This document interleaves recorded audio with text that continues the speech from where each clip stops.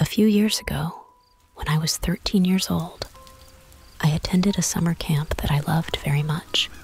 I would go there every summer to make new friends and see old ones too. But after my last experience at summer camp, I would never be going again. It was a Tuesday, I believe, and we had just finished eating our lunch. After lunch, the group had a choice of either going swimming or fishing. The camp did have a small lake where you could go fishing, and I myself had never tried it. I figured I might as well give it a shot. It was just me and a few other kids, as the instructor was teaching us how to put the hook on the line. I saw a man emerge from the tree line on the other side of the lake. I thought nothing of it and continued to focus on trying to get a good catch. However, I thought I caught the man's eyes looking in my direction, and eventually I looked up at him. He was indeed just staring right at me. Let me give you a description of this man. He had a blue jacket, sweatpants, and was wearing sandals along with a big hat. I didn't know who this person was. I went over to the instructor to tell him about this mysterious man, but of course, as soon as I told him about the guy, the man was already gone. I continued fishing for about another hour before it was time for the group to go back inside the gym for sports. At one point, I had to use the restroom though, so I started making my way over to the women's restroom. I stepped inside, and I heard a man's voice call out to me, "Hello again."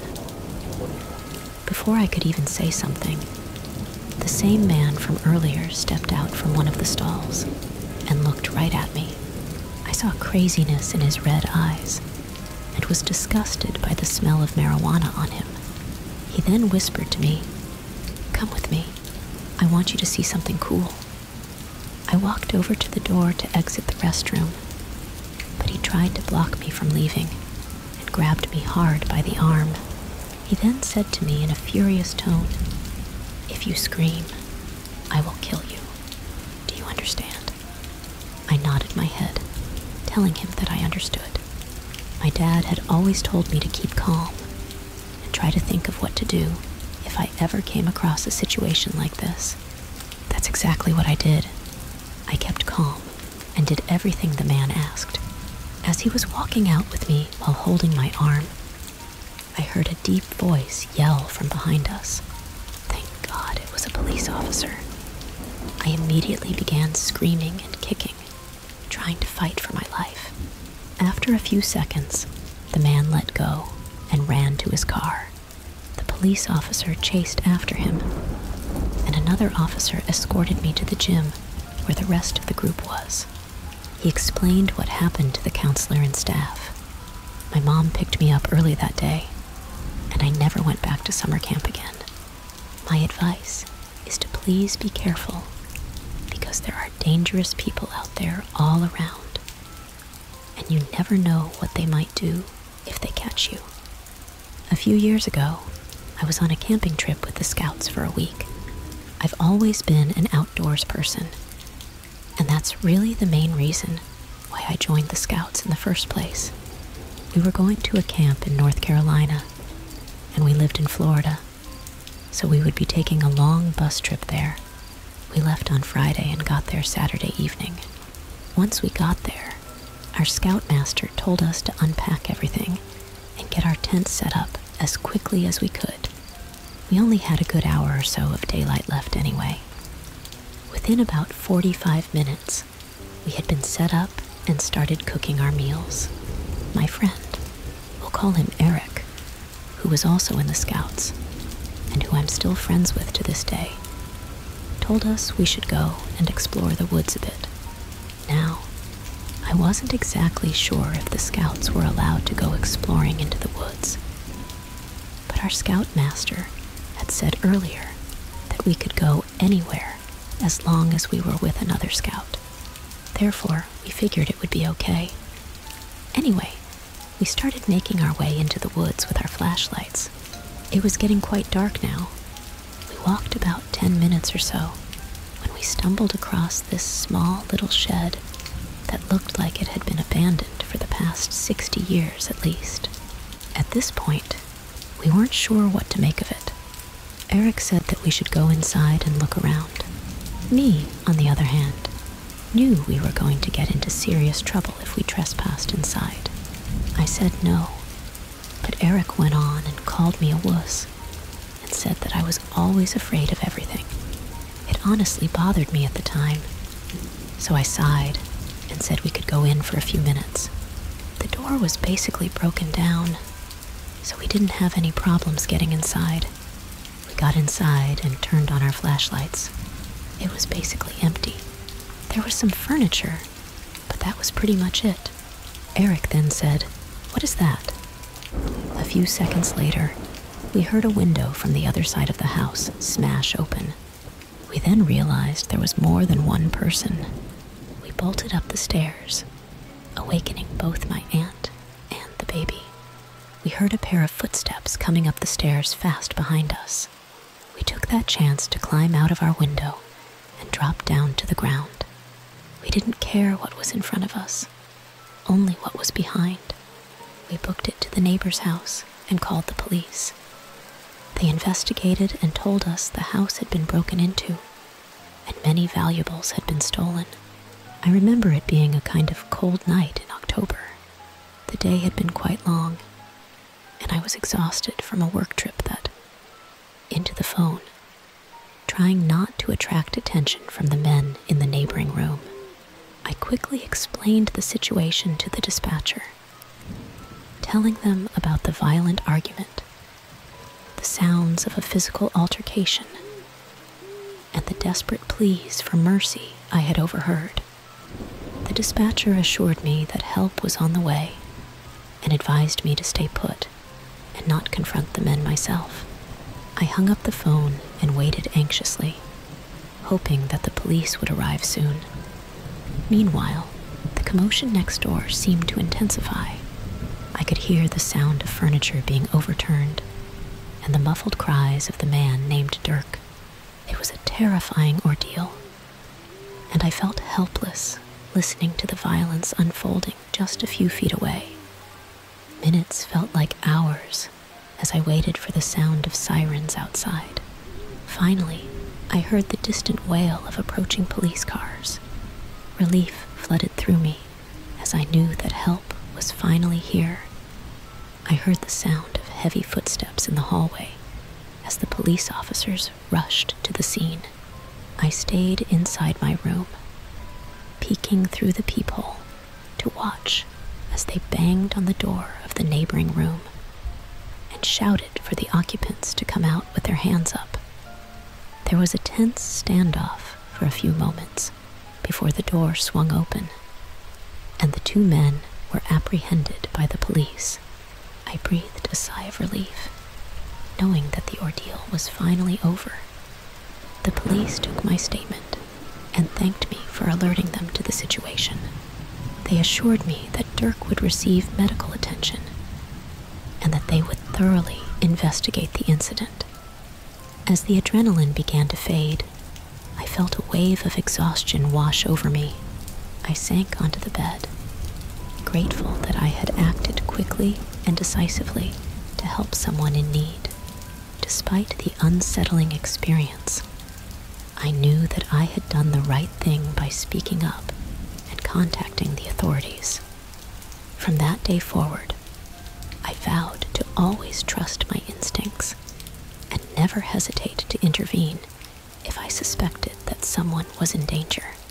It was a harrowing experience, but it taught me the importance of being vigilant and proactive in ensuring the safety of others. And as for the rundown hotel, I made a mental note to never stay there again. It may have been a convenient stop on the road, but the dangers lurking within its walls were far too great to ignore. Cue context. The story continues as the narrator describes their experience of contacting the police and waiting anxiously for help to arrive. They recount the terrifying moments of hearing gunshots and the agonizing screams of the victim next door. Despite feeling helpless, They made the brave decision to stay hidden and call for assistance. The police eventually arrived, and the narrator provided a statement to the officers. They were then taken to the police station to give a formal statement to a detective. Throughout the process, the narrator reflects on the tragic outcome and the sense of connection they feel towards the victim, even though they had never met. As the story concludes, the narrator expresses their sadness over the lack of justice for the victim and the lasting trauma from the experience.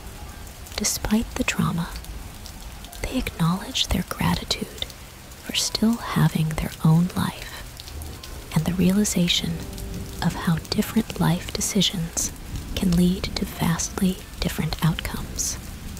In summary, the narrative highlights the narrator's bravery in the face of danger, their empathy towards the victim, and the harsh reality of violence and injustice in the world. Grim atmosphere, the room was dimly lit, with flickering fluorescent lights casting eerie shadows across the peeling wallpaper. The air was heavy with the smell of stale cigarette smoke and mildew, making my stomach churn in disgust. Despite my initial reservations, I knew I had no other option but to make the best of it and try to get some rest before my training course the next day. I dropped my bags on the worn-out carpet and hesitantly approached the bed, pulling back the musty covers and hoping for at least a few hours of sleep. As I settled in, I couldn't shake the feeling of unease that lingered in the air. Something about this place just didn't sit right with me. But exhaustion soon overtook my senses, and I drifted off into a fitful sleep. I was jolted awake in the middle of the night by the sound of footsteps outside my door. My heart raced as I strained to listen, hoping it was just another guest returning to their room. But the footsteps grew louder and more deliberate, echoing ominously in the silence of the hallway. Suddenly, there was a sharp knock on my door, followed by a voice calling out, "Housekeeping." My blood ran cold as I realized it was well past midnight, and there was no reason for housekeeping to be making rounds at this hour. Panic surged through me as I scrambled to my feet, my mind racing with thoughts of escape. I tiptoed to the door, peering through the peephole with trepidation. Outside stood a shadowy figure, their features obscured by the dim light of the hallway. Instinctively, I knew that opening that door would spell disaster, so I remained frozen in place, praying for them to go away. But they didn't. Instead, the knocking grew more insistent, accompanied by muffled whispers that sent shivers down my spine. I backed away from the door, my heart pounding in my chest as I searched frantically for a way out of this nightmare. Just then, I heard the sound of footsteps retreating down the hallway, followed by the distant click of a door closing. Relief flooded through me as I realized that whoever it was had finally given up and left. But the sense of unease lingered, gnawing at the edges of my consciousness as I huddled in that dingy motel room, counting down the hours until morning. Little did I know, the worst was yet to come, and the events of that night would haunt me for years to come. Terrifying ordeal alive. As I waited for the police to arrive, I could feel my heart pounding in my chest, the fear gripping me like a vice. The men outside my car were growing increasingly agitated, pounding on the windows and shouting threats in a language I couldn't understand. I huddled in the front seat, clutching my phone tightly and praying for help to arrive soon. The operator on the line provided a lifeline of support, her calm voice cutting through the chaos and giving me the strength to keep going. Minutes felt like hours as I waited for the sound of approaching sirens, every second dragging by agonizingly slow. I could see the men outside growing more desperate, their shouts turning into violent gestures as they attempted to break into my car.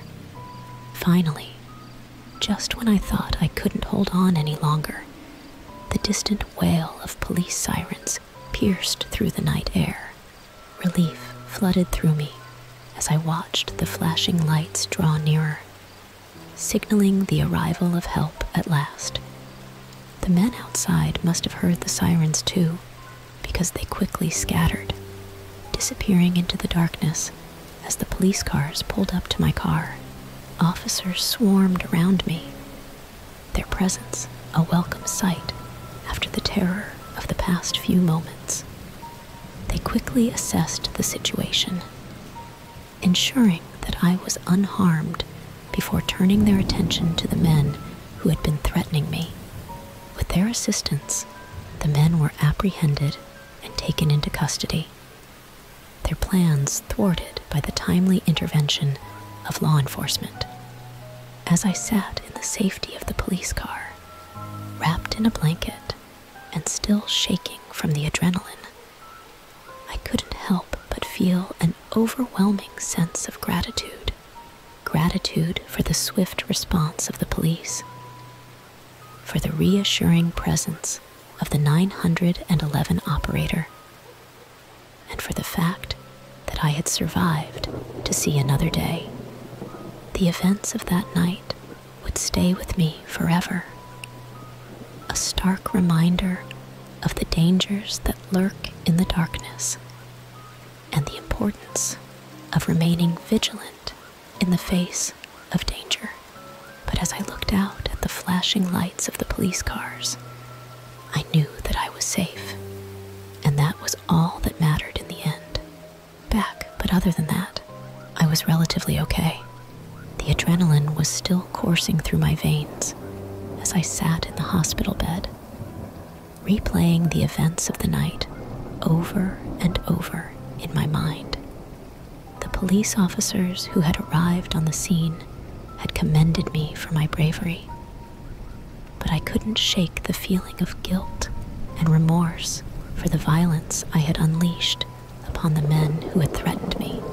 Despite their intentions, I couldn't help but wonder if there had been another way to resolve the situation without resorting to such extreme measures.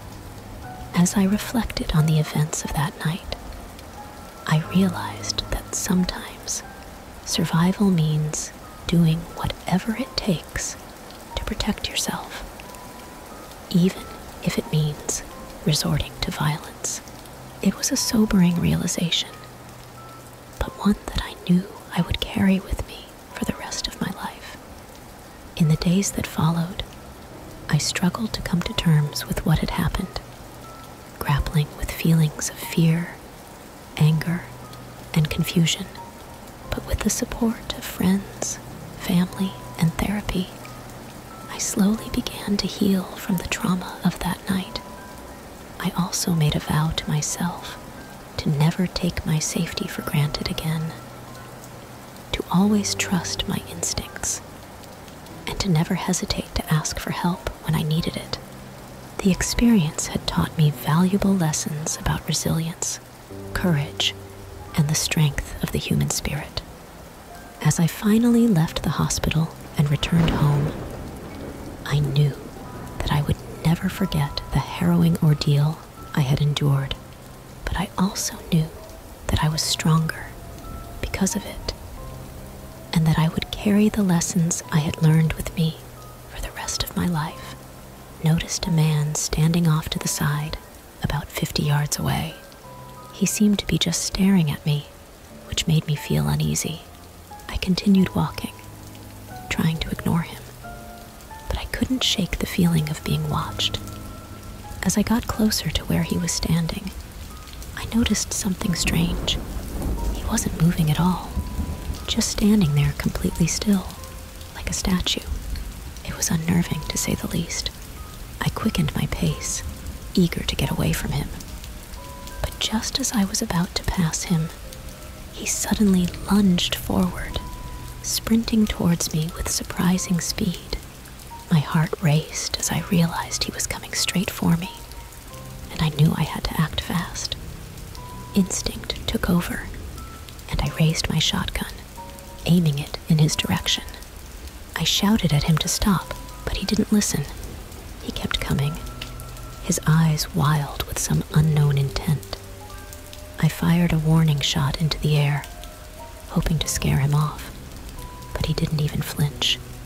He just kept running, getting closer and closer with each passing second. In that moment, I knew I had no choice. I aimed my shotgun directly at him and pulled the trigger.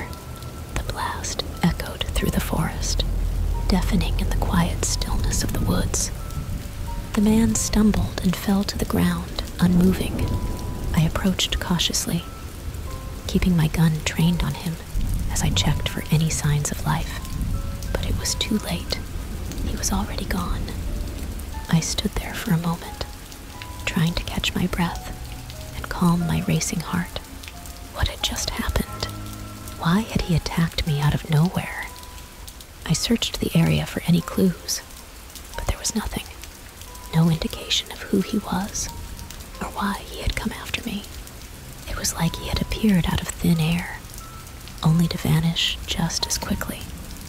Shaken but determined to get to the bottom of what had happened, I made my way back to my car and called the authorities. They arrived quickly, taking statements and securing the scene. As I drove home that evening, my mind was racing with questions. Who was that man? And what had driven him to attack me so suddenly and violently? To this day, I still don't have all the answers. But one thing is for sure. That experience will stay with me for the rest of my life. A reminder of the dangers that lurk in even the most remote corners of the world. Ensure I was keeping my distance from him, but the feeling of being watched never left me.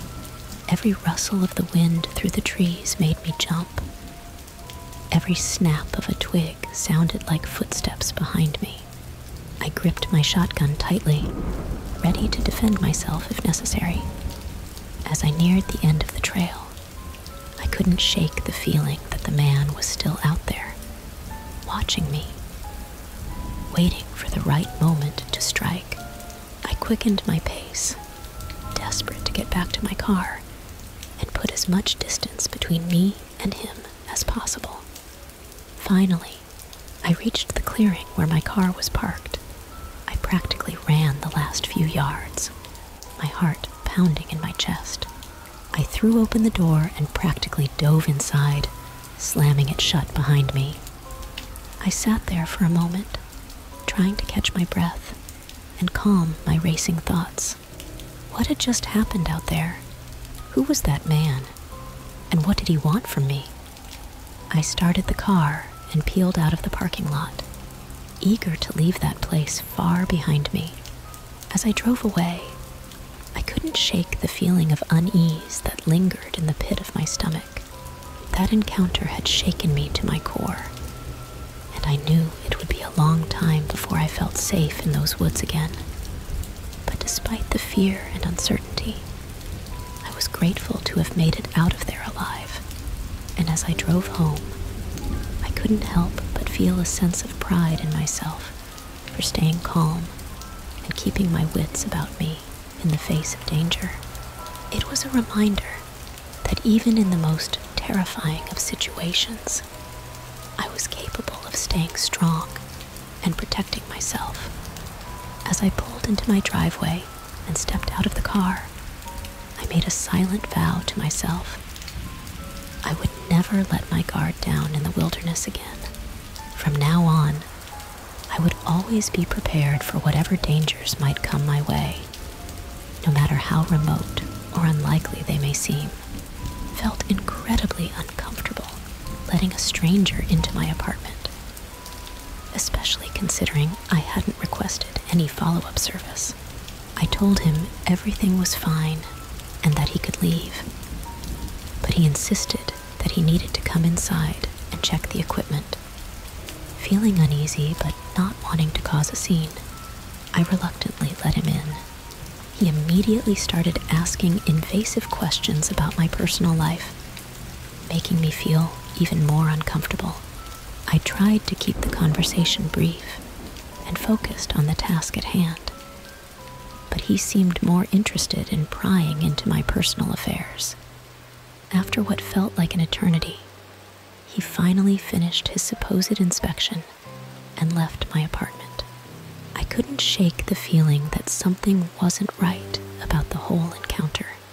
I made sure to lock all the doors and windows and double-checked to ensure that nothing had been tampered with. Later that day, I called the company to report the incident and express my concerns about the technician's behavior. They assured me that they would look into it and apologized for any discomfort I had experienced. They also confirmed that they had not sent anyone to follow up on the installation. From that day on, I made sure to always be cautious when letting strangers into my home and to trust my instincts if something didn't feel right. It was a valuable lesson in prioritizing my own safety and setting boundaries with others, even if it meant being perceived as rude or impolite. Looked up at me, and I realized she wasn't as old as she appeared. She was probably only in her 40s. She gave me vague directions, and as I was about to leave, she asked me for some spare change. I reached into my pocket to grab a few dollars to give her when I felt a sharp pain in my side. I looked down to see her hand digging into my pocket, trying to grab my wallet. I instinctively pushed her away, and she stumbled back a few steps before quickly regaining her balance. She gave me a menacing look and muttered something under her breath before quickly walking away. I was shaken up by the encounter, but relieved that I hadn't been seriously hurt or robbed. I made my way back to my hotel as quickly as possible, keeping an eye out for any other potential dangers along the way. Once I got back to my room, I made sure to lock the door securely and double-checked that all the windows were closed. I couldn't shake the feeling of vulnerability after what had happened, so I stayed up for a while, replaying the events in my mind and reflecting on the dangers of navigating unfamiliar cities alone, especially late at night. The next morning, I reported the incident to the hotel staff, and they assured me that they would notify the authorities and increase security measures in the area. I also made sure to warn my coworkers about the encounter and urge them to be cautious when venturing out alone, especially late at night. It was a sobering reminder of the importance of staying vigilant and aware of one's surroundings, especially in unfamiliar or potentially dangerous situations. From then on, I made sure to always have a fully charged phone with me when traveling and to avoid walking alone late at night whenever possible. It sounds like you had a truly terrifying encounter with a person who seemed to be in a distressed state. The description you provided of her appearance and behavior is indeed chilling, and encountering someone like that in the middle of the night would understandably be extremely unsettling. It's important to trust your instincts in situations like this and prioritize your safety above all else. By quickly leaving the area and avoiding the road she warned you about, you likely avoided potential danger. Encounters with individuals experiencing mental health crises can be frightening, but it's essential to to approach these situations with compassion and understanding. It's possible that the woman you encountered was experiencing hallucinations or delusions, which can sometimes lead to unpredictable behavior.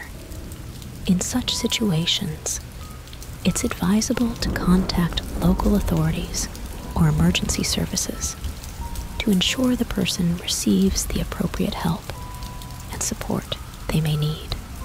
Additionally, if you feel threatened or unsafe, it's crucial to remove yourself from the situation as safely and quickly as possible. Remembering to stay aware of your surroundings and trusting your instincts can help you navigate unexpected and potentially dangerous encounters like this one. It's a testament to your quick thinking and reaction that you were able to stay safe in such a frightening situation. In conclusion, these accounts vividly illustrate the unpredictability and potential dangers of encountering unfamiliar individuals, particularly in isolated or unfamiliar environments. Each narrative underscores the importance of trusting one's instincts, remaining vigilant, and taking proactive steps to ensure personal safety. Whether it's navigating encounters with suspicious individuals, responding to unexpected behavior, or heeding warnings from others, these stories highlight the critical role of awareness and preparedness in avoiding potential harm. While these experiences may be unsettling, they also serve as valuable reminders to prioritize safety, trust intuition, and take appropriate action when faced with uncertain or threatening situations. By sharing these narratives, we not only raise awareness about the realities of personal safety, but also underscore the resilience and resourcefulness demonstrated by individuals in the face of adversity. Ultimately, these encounters serve as powerful lessons in navigating the complexities of human interactions and reaffirm the importance of staying alert, informed, and prepared in our daily lives.